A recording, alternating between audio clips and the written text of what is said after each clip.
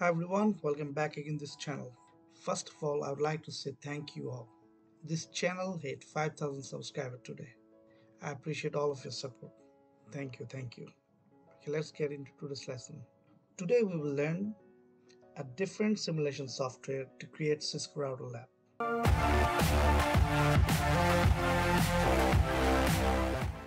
This simulation software is Cisco IOU, which is Cisco IOS on UNIX. Cisco IOU is fully working version of iOS. It is like other simulation software such as GNS3 or EVNG, but IOU Wave is less resource intensive. So you can create labs with multiple Cisco routers and switches. Okay, to do this we need two applications. One is VMware Workstation Player or VMware Workstation Pro, and another is IOU OBF file, which I have in my PC. So you need this OBF file. Now we will double click on it.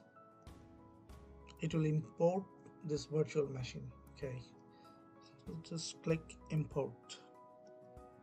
This is very easy to set up. It's now importing this IOU in this VMware Workstation. I'm using VMware Workstation Pro 15.5. Okay, this one. So now we will power on this virtual machine. You can see the IP address 192.168.182 and .140. We need this IP address to access this simulator from web.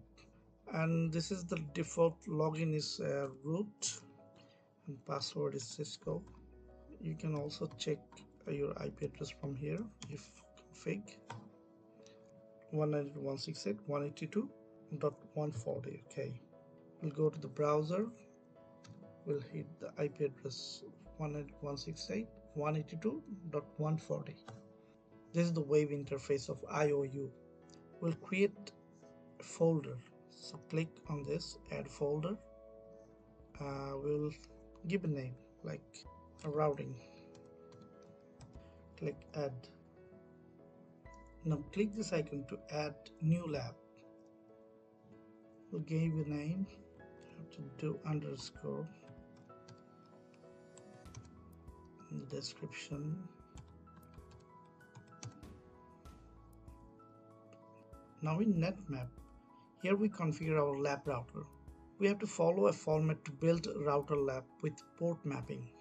Okay, just remember this. The first number is router number. This is the one router and this is the second router. And after the colon 0 by 0, it's a port number. So we actually take two routers, 1 and 2. Just click add.